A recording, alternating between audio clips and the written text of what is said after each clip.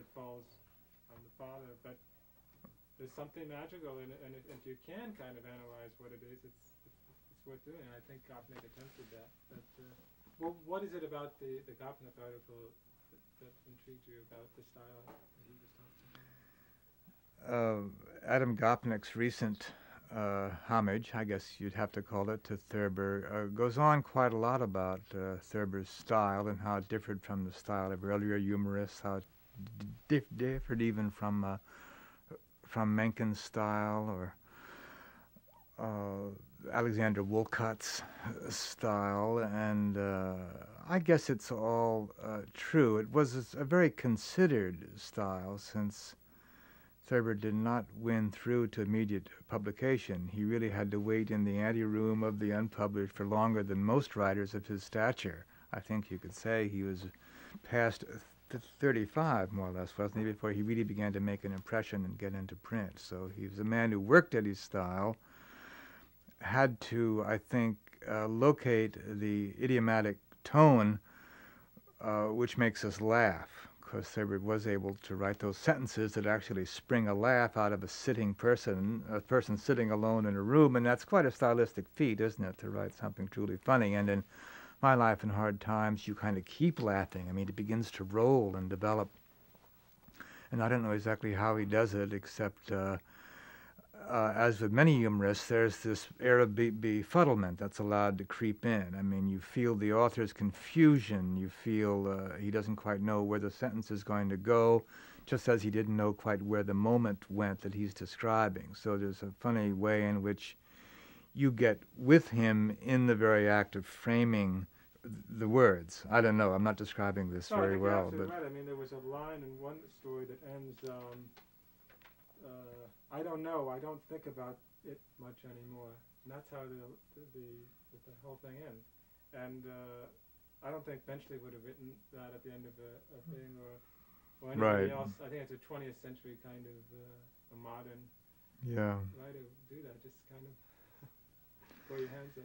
I think Gopnik's idea that Thurber was modern in a way that Benchley and Woollcott and even authors almost of his same age were not, is kind of good.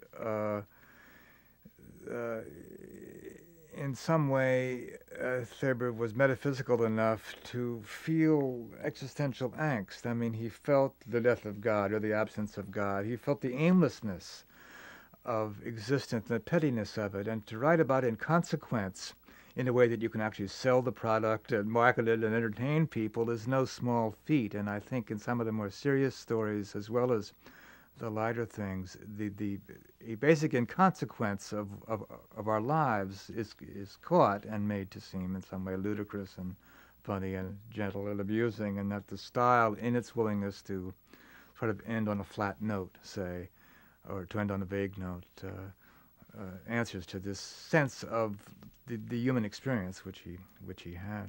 Yeah, it's interesting because certain writers, I guess like Woollcott and others, they're kind of just picking up out of the 19th century. I think of William Dean Howells. You kind of always associate with the latter half of the 19th century, perhaps not the 20th century. And I think there's always a few writers that bridge that, and maybe Thurber is one. What Thurber and White did bring to the New Yorker was a sense of nervousness. I think they were both truly nervous men, nervous in different ways, but you get a lot of that feeling in their pieces, don't you, of a nervous man walking warily down the street. What's going to happen next? Will a cup of milk spill on me? Will a rock fall out of the sky?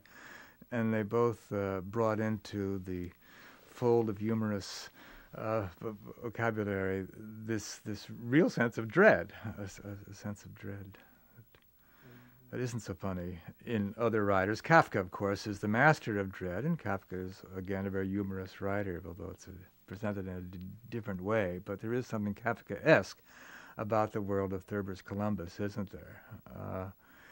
And even the way that people loom, as they loom in Kafka, the way the father, the grandfather, all these people with their little manias of living in these enclosed worlds of fear that the dam's going to break or that electricity's going to leak out of the light bulb. They do loom in the way Kafka's people do. They become spiritual presences, and you see them almost as a child sees them. as big, mysterious people talking nonsense, and these are adults. This is what we're going to grow into. Thurber would have loved to be, discussed in terms of great writers, because I know that was a thing for him. He always probably wasn't taken seriously as a writer, and they all thought he was just a big clown, but that meant so much to him. Does it surprise you that he was obsessed with Henry James, for instance, that was a model for, perhaps not directly, but there was a... No, Thurber had a very refined mind, after all. He was no dope, as we say, and Henry James, again, was one of those nervous moderns, wasn't he? I mean, really the first great American modern was Henry James, the first man to try to capture the peculiar nothingness at the center of so much of human activity. T.S. Eliot had some nice words to say about Thurber, and so did Auden. He actually did receive some kudos from fairly high places in his lifetime, but I think it just whetted his appetite for more in a way, didn't it? He became almost insatiable in terms of praise. There was a story told around the New Yorker when I was there, probably apocryphal, that he was dining with Maeve Brennan and her husband, St. Clair McKelway, and announced, I don't know after how many martinis, but he announced that he was the greatest humorist since Rabelais. Maeve Brennan, who was a spicy little Irish woman, said, "No, you're not. You're just a conceited old blind man." And Thurber deftly reached down, grabbed the rung of her chair, and pulled the chair out from under her, so she went bump on the Algonquin floor, leaving her husband, St. Clair McKelway, with the predicament of whether or not you should hit a blind man. And I think he decided not to in the end, but it shows how proud and nervously proud and kind of irrationally irascible Thurber had become in his twilight years. Actually, speaking of women, the whole stereotype that he's often associated with as a very aggressive, domineering woman character versus the kind of befuddled dreamer, the Walter Mitty type. I mean, is that something that appealed to you, or that you felt you understood, or do you feel that's just a stereotype that was overused? The Thurber women, those women in their sort of buttonless dresses, are in an odd way potent. I mean, they're sexy even. Somebody complained to Dorothy Parker, I think it was, that Thurber's women weren't sexy, and she said that they are to Thurber's men. And you can feel a kind of action going on in there. Thurber is probably very typically American in that he sees himself surrounded by domineering women who want too much and so on, but that is, after all, the way Huck Finn felt, it's the way Ishmael felt, it's the way American men seem to frame their condition in terms of the women. There's one of those drawings in which the woman is the house and reaching out. I mean, the woman is the house, the woman is the establishment, the woman is the rules, and the man is sort of tiptoeing around trying to evade the rules. I don't know what his real relations with women were like, but he seems to have taken a healthy interest in them, and although in the end your image of Thurber is not of a Romeo somehow, but is of one of those bachelor drinkers that the 20s were so productive of, the kind of man whose notion of a really good time is to go to Toots Shores or wherever and get a load on and talk all night. So I hope that, I don't think that kind of man exists in numbers anymore, but certainly there were a lot of them in Thurber's day. Yes. Do you want to cut? Maybe we can talk about, that's been one criticism of Thurber, that it might in fact date him because of his his attitude towards women, and whether, and maybe if you could also talk about the whole issue of humor and how a writer deals with, a humorist deals with the passage of time for his work. Are we being taped? Uh-huh. Really? It's all happened. God, you guys are quick. All writing dates, And it's the first 20 years, I guess, that go by after the author is dead that tells the tale. Most writing totally fades, like, say, the writing of Louis Bromfield or Edna Ferber has faded and now is read only by American lit specialists. And if you survive that 20 years or 30 years, I guess you've gone into a post-dating phase. And I would like to think that Thurber is there. The fact that the show is being done and all that, you see the books for sale, indicates to me that he has, at least in his best books, survived. The kind of attitudes expressed in the cartoons are quite 30s and 40s specific, perhaps. And it would be not correct now maybe to write about the war between men and women, or say that's the first Mrs. So-and-so up there to a mounted woman, but it doesn't seem to me that the basic biology and sociology of the gender situation in this country has changed so much that you can't recognize humorists, but the very space in magazines that Thurber eventually filled is gone. That space isn't really there. Eventually, you feel was very much a natural who wrote quite quickly. Part of the charm of those pieces is their lightness and their carelessness in a way. They're tossed off feeling, and who wasn't angling for literary immortality because as soon as a better deal came along in the form of the movies, he took it. He stopped writing. Eventually just said not and went to the movies and drank himself to an early grave. Oddly enough, I find Benchley reread often quite funny still. There is a kind of magic there, whatever it's a rhythm or this persona of the confused innocent, whatever it is. Benchley still reads to me. Thurber, a more literary artist, probably will survive best in the early pieces, the things he wrote before 1950 or maybe 1945 even. Since he didn't really generate the kind of mass that his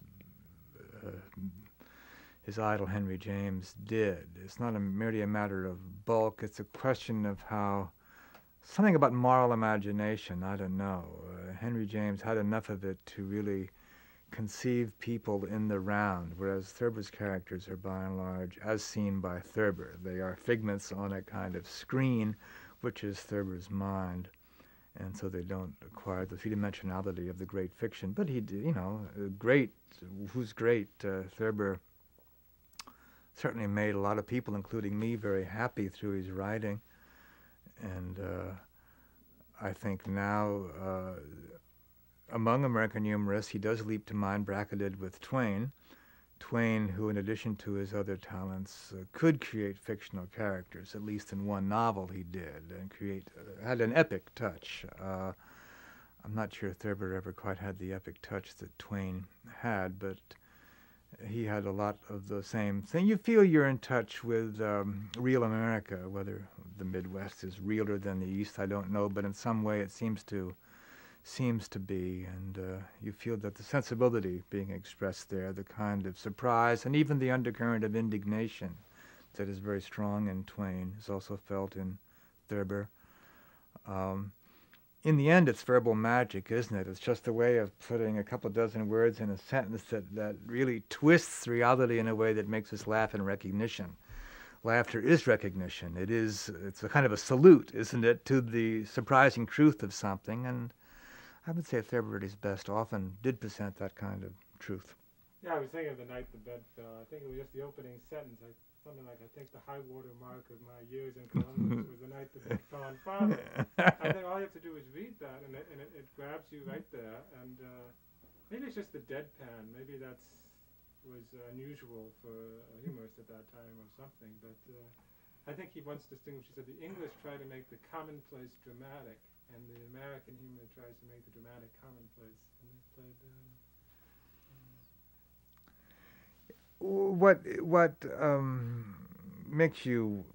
makes My Life in Hard Times especially precious, maybe, is that it does come out of the Columbus thing, the kind of pre-sophisticated, pre-France, the pre-grown-up Thurber. So he makes it into a very peculiar place, doesn't he? Full of a kind of sense of anticlimax and Civil War monuments and panics in the night and whole families of eccentrics. It's very hard to think of Columbus or even to go there without imagining Thurber's world. I mean, you expect to have funny things happen to you in Columbus. I was once invited to spend the night in the Thurber house as a treat for me as an announced Thurberite. And I didn't know I was going to be alone in the house, though. And so when they all left, then I was there in this very average house, but full of Thurber's ghosts, full of Thurber's stories, listening to creaks. It was a very hard night to fall asleep, and I woke up quite early, very glad to see the daylight. So at any rate, Thurber, that particular world, the Columbus of Thurber's imagination, is, I think, one of his most potent images, most potent contributions to the American store of imagery. He made the Midwest in itself seem somewhat droll, something that Garrison Keillor, say, has furthered. I wonder if Keillor could exist quite the way he does without Thurber's example. And also, I think he differs a little from Keillor because of the inherent savagery in some of Thurber that maybe doesn't come across as much in Keillor, although they have a lot of similarities. It's different. Keillor, you're very much aware of him speaking to a Midwestern audience, whereas Thurber's audience was distinctly sophisticated and transatlantic and New York. Thurber became a New York wit, but like many a New York wit, he came out of the sticks, so to speak. I wonder how many of the New York wits really came out of New York. I guess Parker did, but yeah, by and large, you came to New York with your little bundle of Americanism and then began to strum on it. Yeah, he actually, I remember reading about the Algonquin Roundtable that I grew up thinking he was associated with, and he was in part. He knew some of the members. They never actually attended the lunches. I remember reading E.B. White, and he once went to one of the lunches, and they left after that lunch, and they never went back, saying they're a bunch of old farts, who were retelling the old stories over and over. So that surprised me, but knowing a little bit more about him, I realized that maybe that was more of a urbane kind of existence that he didn't want to. The Algonquin Round Table, you feel, was kind of theatrical at base. A lot of the members had some theater experience and was kind of a skit, wasn't it, that they were putting on for this audience of rubes who were soaking it up. And Thurber and White were much into the printed word, I think, and Ross's own particular rigor and clarity and narrowness of thinking restricted them all to think in terms of what you could deliver on a printed page. And that Thurber became, toward the end of his life, a kind of thespian, a kind of an actor, endless interviews, appeared in his own stage play. All that, in a way, abandoned the spirit of the very chaste spirit of the New Yorker of the 30s and 40s. And he left New York finally, or he never really lived there very much. He had this place at the Algonquin where he kind of appeared at but he removed himself from that whole world and lived in various places in Connecticut. Finally settling, I guess, in Cornwall for more at the time. But you yourself left New York too, I guess, finding that it'd be better to work outside of that. Can you talk a little bit about your experience and how you might imagine Thurber too felt about leaving the scene of all this activity and what that's about for a writer? Thurber didn't spend an awful lot of time in New York. Actually, he rather quickly resorted to various Connecticut suburbs. I think even if you're not blind, New York is a tough place to live in. It takes a lot of energy just to do the daily things, and also there's a kind of competitive energy. From my own experience, I'd always wanted to live in New York. That was my idea of heaven. And I was able to get there with a nice job at the New Yorker, the very place I wanted to be. And yet after not too many years, I felt I'd do better myself. I'd breathe better, I'd be a better writer, I'd even make a better New Yorker contributor if I left the physical city. And I didn't want to go to Connecticut at that point because Connecticut wasn't really the country. It was a kind of New York with the same high cost of living and the same sophisticated awareness. I wanted to go further yet, so my Connecticut was Massachusetts. But I can certainly understand why Thurber, especially with his visual problems, felt safer away from the big city. And yet he did keep coming back, didn't he? And in some way his audience always seems to have been those people around the New Yorker. I mean, even toward the end when he was quite a sick man, he kept returning to the Algonquin and speaking to whoever would listen, and the audiences maybe were getting smaller by that point, and the old friends were dying off too.